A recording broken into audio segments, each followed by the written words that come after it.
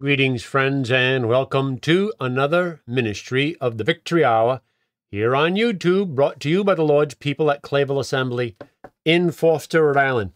My name is Jim Gallagher. I'm the pastor at Clayville Assembly, and welcome to our YouTube channel.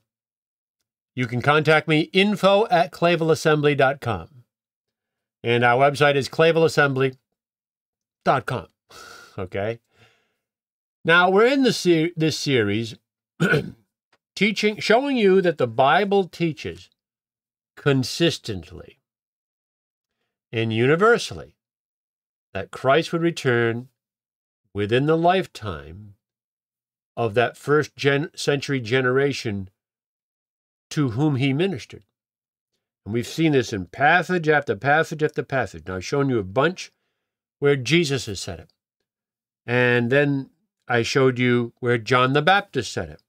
And then just this last posting we had, I showed you where the Apostle Paul has been saying it.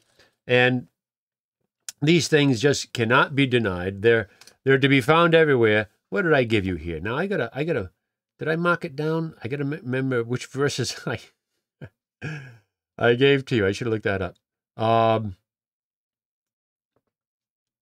I know. It was Colossians, Colossians 1:23. And that bore into Matthew 24:14, Romans 16:25-26, Colossians 1:5-6, 2 Timothy 4, verse 17, all showing that the gospel was preached to all the world in the first century. And thus the end can come, as Jesus predicted in Matthew 24:14. I'm not going to rehash all that. Go watch the last one. When the gospel of the kingdom is preached in all the world, then shall the end come. That's what Jesus said. The New Testament repetitively says that the gospel had been preached in all the world in that day. It had been. It was done. It was accomplished. That doesn't mean there weren't more people to receive it in the years ahead. But within the context of what Jesus intended for that, we can't take the time to go into that now, it was absolutely fulfilled. We say we want that context now. No, because that's not what I'm doing. I can't stop and explain everything as I go. And you say, well, that's just because you can't.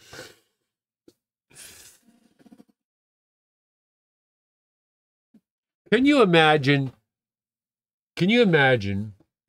Let's see, what's an example? Can you imagine teaching engineering, and your students had never had algebra? And you start talking about some of the minutiae of advanced principles of engineering, and they say, wait a minute, explain that. Well, you can't explain that level of understanding if they haven't got even algebra under their belt yet. So they might want a bunch of questions answered. How can this be? But you can't answer them because they're not prepared to receive those answers, you see?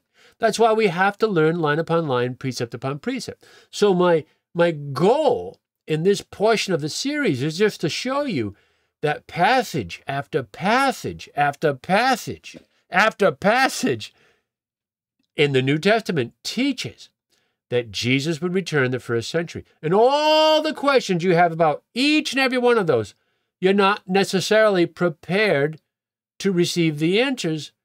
I've got to first show you this is everywhere, so you got to face the music. Then we can go back and deal with some of those details once we get the fundamentals of, yes, this is everywhere under our belt, and that's my goal. So, all right, so this one's going to be a doozy. It's so simple. It's so simple. There's no good explanation for this other than the only explanation that is a good one, and that's what Jesus intended to say and what he did say. Romans chapter 13. More from the Apostle Paul about Christ returning in the first century. Romans chapter 13 and verse 11 and 12.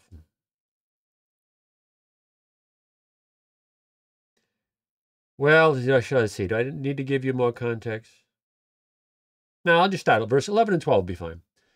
Verse 11, and that, knowing the time, now he's writing to the believers in Rome, Paul is, and that, knowing the time, in other words, you believers 2,000 years ago, knowing the time, that now it is high time to awake out of sleep. For now is our salvation nearer than when we believed. The night is far spent, the day is at hand.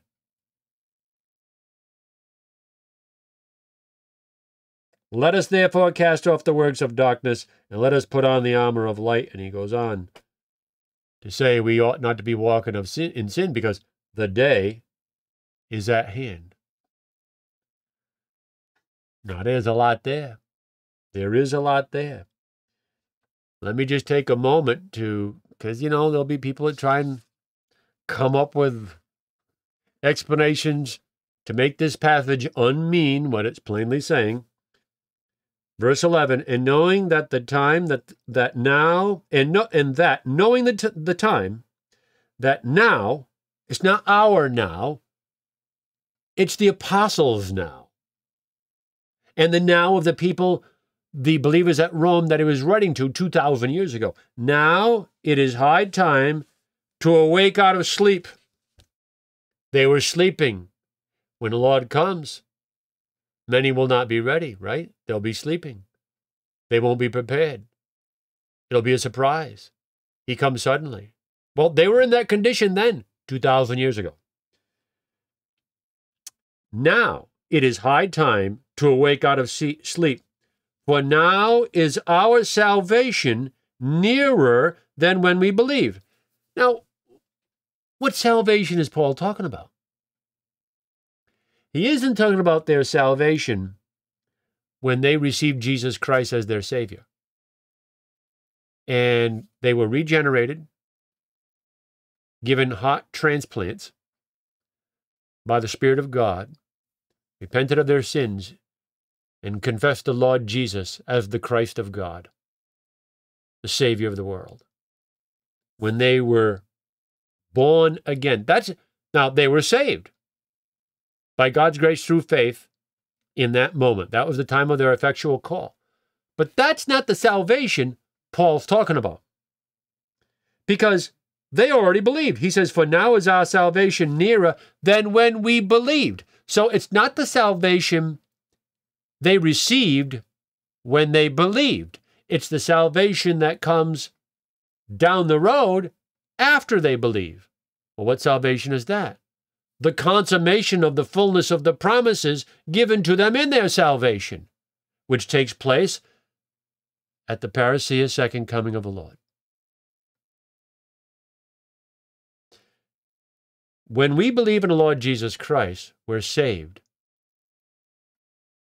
But we haven't been yet chronologically saved from the curse of this world, the temptation of sin, the struggles with our mortal bodies and our flesh, with sickness, with violence, and all that's in the world. If we're on this earth, we're still in a battle. We're still in war. But he's given us a promise of salvation, of eternal life, of everlasting, eternal, spiritual bodies dwelling with him forever and ever in his presence, with Abraham, Isaac, and Jacob, and David, and Peter, and Paul, for eternity, with all of our loved ones in Christ, the blessed hope. That's the fullness of our salvation. We get the promise of it, and we receive it, and we take legal possession of it through the blood of Christ by faith. But we don't have full possession of it until we go to be with him in glory, which takes place at the second coming. So the salvation he's talking about here is not when they receive Christ as their Savior. It's about when they receive the fullness of the effects of Christ as their Savior, which takes place at the second coming. For now is our salvation the second coming, the going to be with him forever. For now is our salvation nearer than when we believed. It's not the same salvation as when they believe. It's the consummation and the fulfilling of all those promises of salvation when we believed. For now is our salvation nearer than when we believed. Now, if the typical paradigm of futurism is correct, then 2,000 years later, that salvation still hasn't come. So for Paul to say, our salvation is nearer than when we first believed, and when did these believers in Rome stop believing? Oh, maybe like 5, 10 years ago. But the second coming is nearer than when we first believed. When we first believed, it was 2,005 years away. If Christ came today, it was 2,005 years away.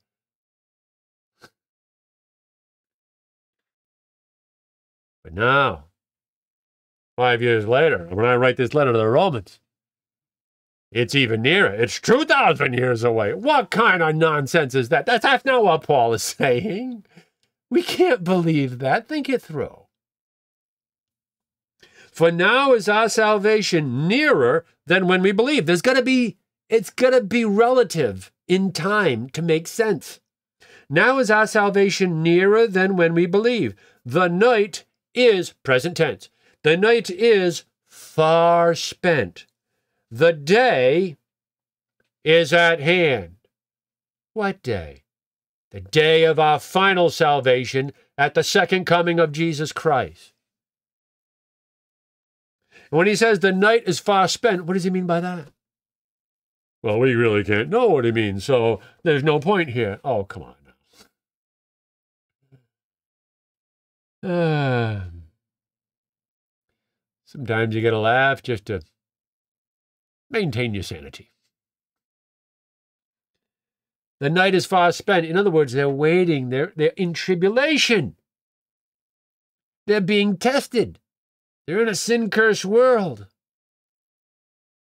The Jews are persecuting them. You confess Christ, you're kicked out of the synagogue. Your family can ostracize you. And some Jewish believers were being captured by men like Saul of Tarsus and dragged off to Jerusalem to be killed. Paul says the night is far spent. Now, to say it's far spent doesn't mean, okay, you went to bed at 9 o'clock, but now it's 9:15. The night is far spent. But the coming of the Lord to put an end to all this is still thousands of years in the future. Well, then the night is not far spent, is it? If that's the proper interpretation. I mean, you do see that. The night is far spent. So, if the sun set at 8 o'clock and the night is far spent, that means the sun's about to rise sometime soon, because the night's far spent. And the rising of the sun is representing the return of Christ and that final salvation we receive at his coming. Right? Well, if the night is far spent, then it's more like, if the sun's going to rise at 4:15, maybe it's like, 4 o'clock. Maybe it's 3:40. Maybe it's 4:05. Something like that. We got to use, the proportions have to mean something. He says the night is far spent. The day of our final salvation of his coming is at hand. In other words, it's on the verge of coming. It's near. It's at hand. It's in this generation. It'll happen before all those that were standing in front of Jesus in Matthew chapter 16 would die. Some of them would die. Many of them would die. Probably most of them die. But some would still be alive. Because, well, the night is far spent and the day is at hand. Let us therefore cast off the works of darkness and let us put on the armor of light. How else are you going to interpret that?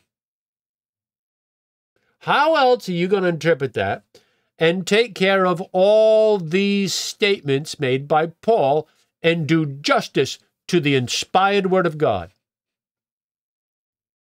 I'm telling you. You say you're scaring me because it's true. Just exercise faith. Don't trust me. Don't trust me. Trust Jesus. Trust Paul. Trust Peter. Trust the inspiration of the Holy Spirit. If we're saying we're Christians, I shouldn't have to argue for that. If we say we're the sons of Abraham, we should know to do that, because that's what Father Abraham did. Take your son, your only son, whom thou lovest, bring him up to the mount, and offer him as a burnt offering to me. And Moses knew, but the Lord told me before, in Isaac shall thy seed be called. My son doesn't have any children yet. And he wants me to kill him? It didn't make sense. It made it seem like, well, God's not going to keep his promise. But Abraham believed God, even though he didn't understand him. See? Abraham believed God, and it was counted to him for righteousness. That's what God expects from all the children of Abraham. Faith.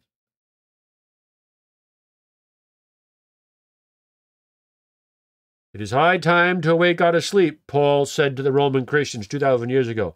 For now is our salvation nearer than when we believed.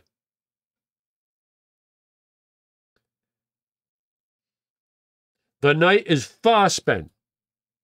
The day is at hand, which matches everything I've been talking about in this series so far. Every single passage, Matthew 16, 27 and 28, Matthew 10, 23, Matthew 3, 7, Matthew 3, 10, Matthew 3, 12, Matthew 16, 28, Matthew 24, 34, Acts 2, 16 to 17, Colossians 1, 23, Matthew 24, 14, Romans 16, 25 to 26, Colossians 1, 5 to 6, 2 Timothy 4 to 17. They're all saying the same thing. And we're still just scratching the surface. How much time I got? Oh, okay. I still got some time. Let's move on. I mean, this is devastating. No, it's not devastating. It's illuminating. It's not shutting doors. It's opening the doors we need to walk through. All right, so what else we got here? That was Romans 13. I got to mark these down so I remember what verses I've given you. All right, how about 1 Corinthians chapter 7? Let's do that. 1 Corinthians, we're focusing on Paul here. 1 Corinthians chapter 7 and verse 29.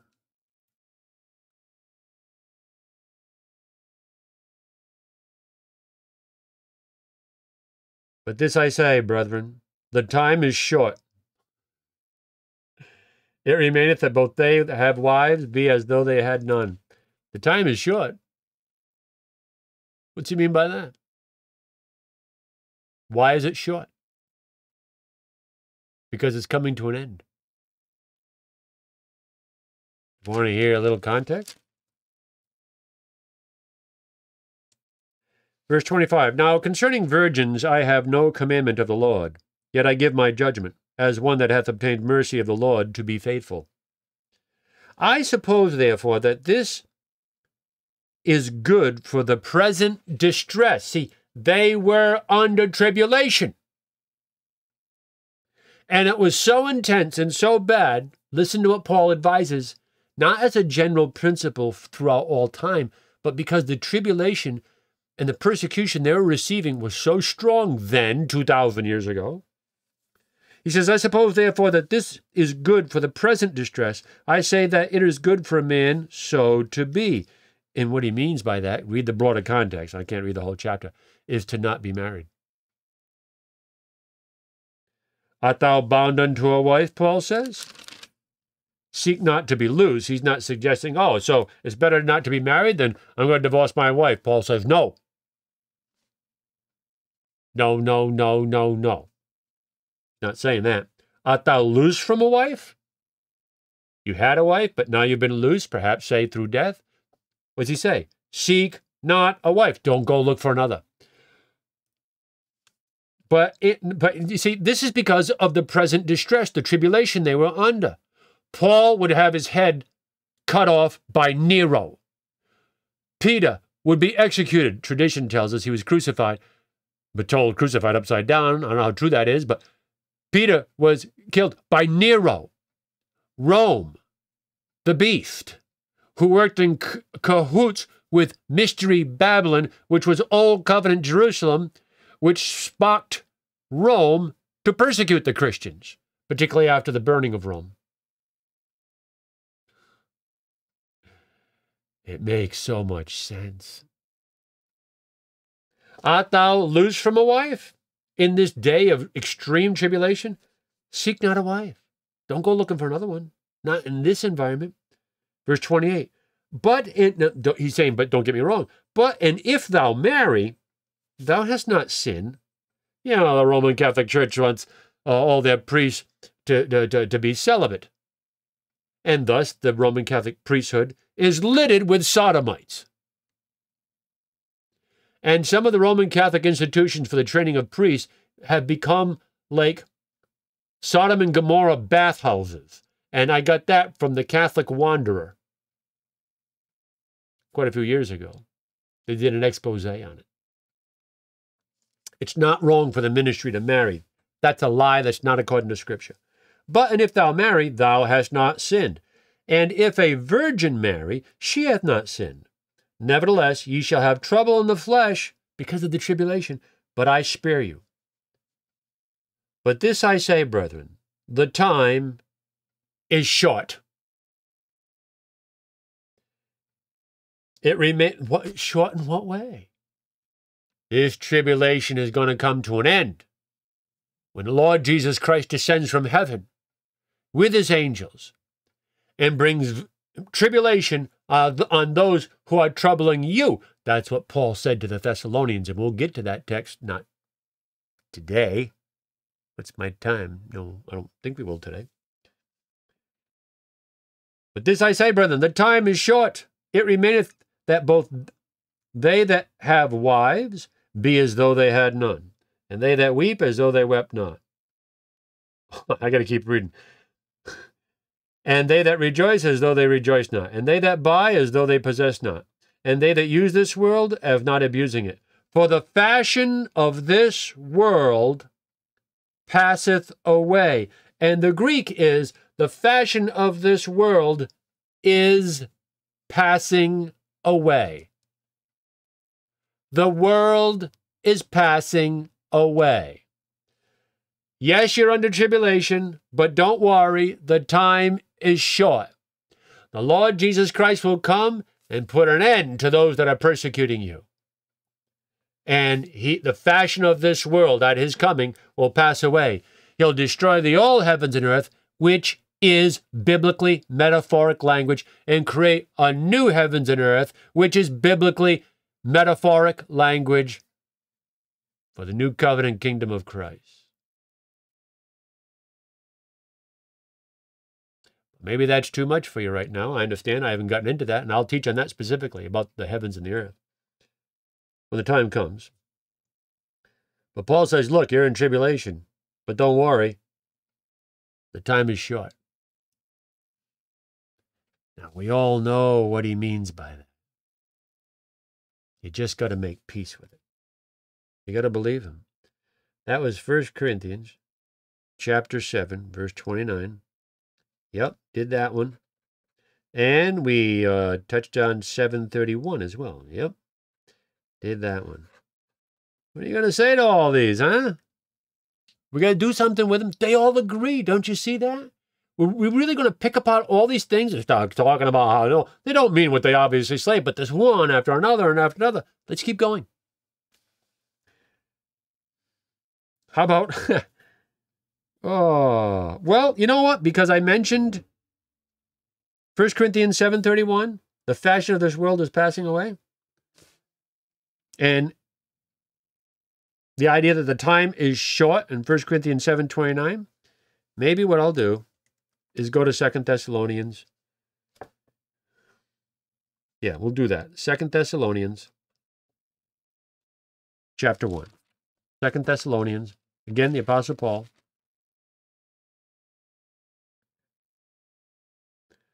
Oh boy. 2 Thessalonians chapter 1. I've talked about this with you before, but not in this context, in this series specifically. But 2 Thessalonians 1, and it's verse 6 and 7, but I want to back up to verse 3. We are bound to thank God always for you, brethren. Now he's writing to the believers at Thessalonica, the assembly at Thessalonica, 2,000 years ago. We are bound to thank God always for you, brethren, as it is meet, because that your faith groweth exceedingly, and the charity of every one of you all toward each other aboundeth. So that ourselves glory in you in the assemblies of God, the churches of God, for your patience and faith in all your persecutions and tribulations that ye endure. The Thessalonians were presently, when Paul wrote this, enduring the tribulation, and it required patience and endurance because it was intense. But don't worry, the time is short. Which is, speaking of their tribulation and persecutions, which is a manifest token of the righteous judgment of God, that ye, in other words, this is happening to you, that ye may be counted worthy of the kingdom of God, for which ye also suffer. See, they're in that tribulation. As Matthew 24 says, the tribulation is in the first century. Seeing it is a righteous thing with God to recompense, to pay back tribulation to them that trouble you. In other words, it's a righteous thing for God to pay back and to punish the people who are now bringing you, Thessalonian Christians, tribulation now, 2,000 years ago. God is going to put a stop to that, and he's going to bring tribulation to them that are persecuting you. Seeing it is a righteous thing with God to recompense tribulation to them that trouble you, and to you who are, present tense, who are troubled, rest with us. Take encouragement, be at peace, rejoice with us, you people that I'm writing this letter to. Well, how are they going to rest? And what's going to cause them to rest? Well, listen to this. And to you who are troubled, rest with us when the Lord Jesus Christ shall be revealed from heaven with his mighty angels in flaming fire, taking vengeance on them that know not God, their persecutors, and they, Mystery Babylon, Old Covenant Jerusalem, and even Rome. Even Nero would die during that parousia.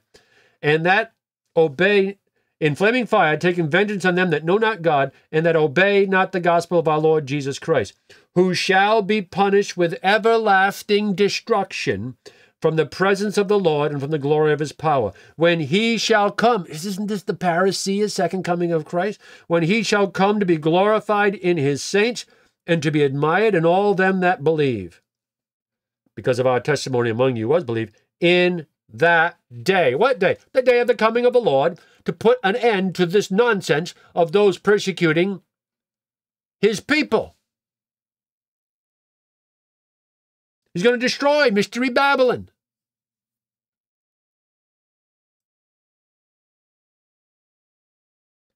That means it's all in the first century.